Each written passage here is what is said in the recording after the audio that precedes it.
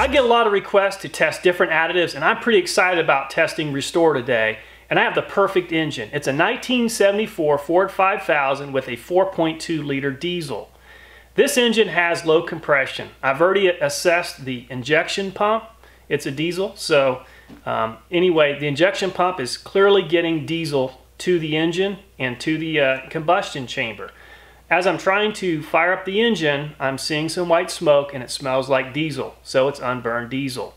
Unfortunately, the only way I can get this engine to start, even when it's 90 degrees outside, is one of two ways. The first is to use starting fluid, which is something I don't recommend in a diesel. And the second way is to literally use an engine preheater to heat the engine up to about 150 to 175 degrees Fahrenheit to get it to start. This does not make sense to me. This is an old tractor. I don't want to put a whole lot of money into it. And I'm just curious if this engine restore is up to the task. As it claims, it guarantees to restore engine compression. So today we're going to find out once and for all if this product is as good as they say it is. According to the instructions, Restore is safe to use in a gasoline or diesel engine. Now on this can there's a little asterisk right here, and if you go to the bottom of the can it says not formulated for use in Power Stroke diesels. So if you're watching this video, please do not put this in your Power Stroke diesel. I did a lot of research, and Ford Power Stroke diesels have a certain type of fuel injection pump and fuel injection system that is not compatible with Restore. And this causes a no-start condition in those engines. My compression kit that I have goes up to 300 pounds pressure, which is adequate. With that said, I don't have a way of using it unless I make my own compression fitting for this specific engine. So what I have in my left hand, on your right, is an old fuel injector I pulled out of this engine about a year ago. And what I'm going to do is hollow out the internals. I'm going to tap this end, and then I'm going to be able to use this adapter to plug into this fuel injector. This will save me at least $100 from buying a compression gauge specifically designed for a diesel. And I only plan to need this one time, but once I design this thing for this specific engine, I can always reuse it. I'm gonna go ahead and disassemble this fuel injector. And I've already loosened everything up just so I can efficiently demonstrate what I'm trying to do here. But I'm just going to disassemble this injector. I'm gonna take the internals out. This is not needed. All this is gonna do is create back pressure and give us a bad reading. And there's a hole already inside of this injector which allows fuel to pass through. So I'm just gonna put this end back on. I'm going to tighten this up in a minute, but this mounts up against the cylinder head, and there's a washer, a brass washer that goes between this fitting and the cylinder head to make sure we get a really tight seal. Inside here, we'll just go ahead and take these parts out. They're not needed. So what I need to do on this injector is I need to tap a hole in this, the same size as the compression gauge hose, so I can just screw this directly in.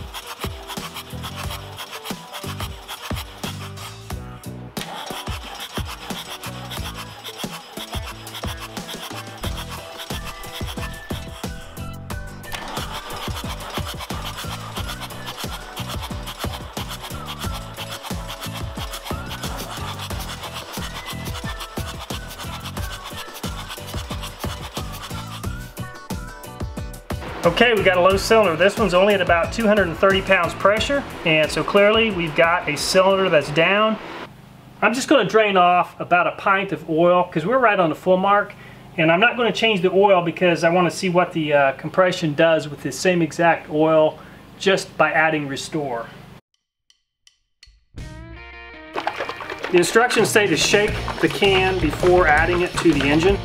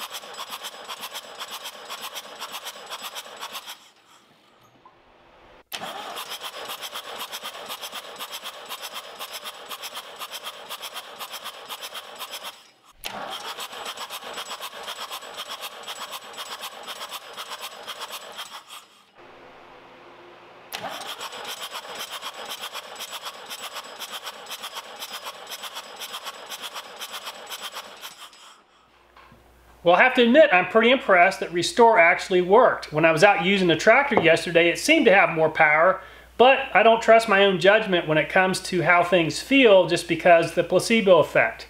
And there's all kinds of other factors that could influence how the tractor seemingly performed. But when I did the compression test, it was very clear that it actually works. So, are there additives that you've tested that improve compression? Are there other additives that you think are as good or better than Restore? On the shelf behind me, there are quite a bit of additives that I plan to test in the near future, so if you'd like to see me test those additives, you might consider subscribing if you haven't already subscribed, or selecting the bell to be notified when I publish videos.